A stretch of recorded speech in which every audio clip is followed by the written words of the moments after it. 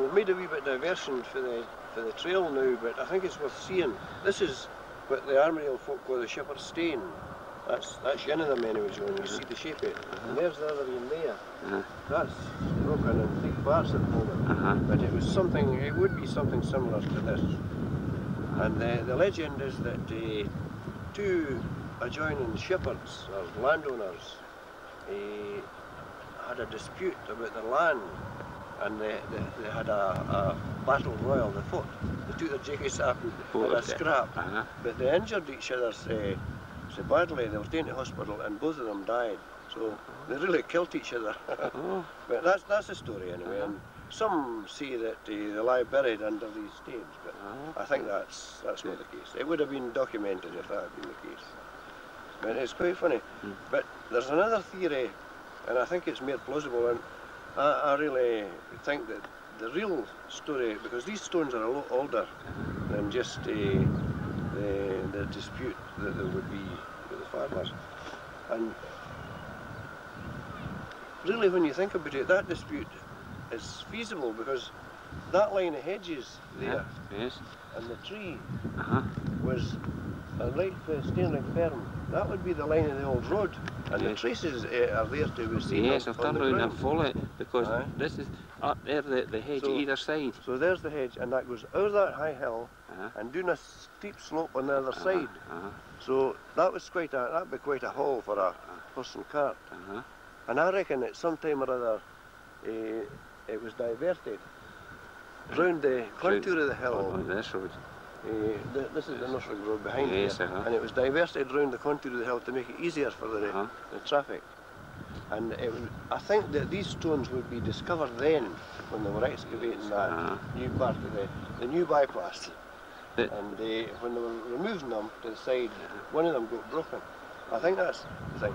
Now the reason that these might be there, and I don't think they're natural stones, I think it's concrete.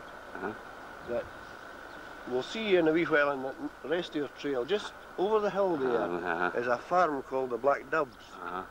And it's now called Nether Eye, you'll not see it, but we'll maybe see it nearer along the trail.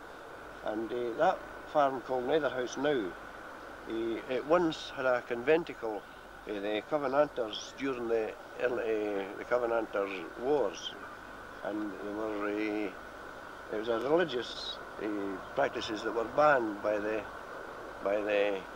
English wanting bishops in the kirk and this sort of thing. So they were illegal and they had to go into these various places, and they held a conventicle at Black Dubs farm just over the hill there.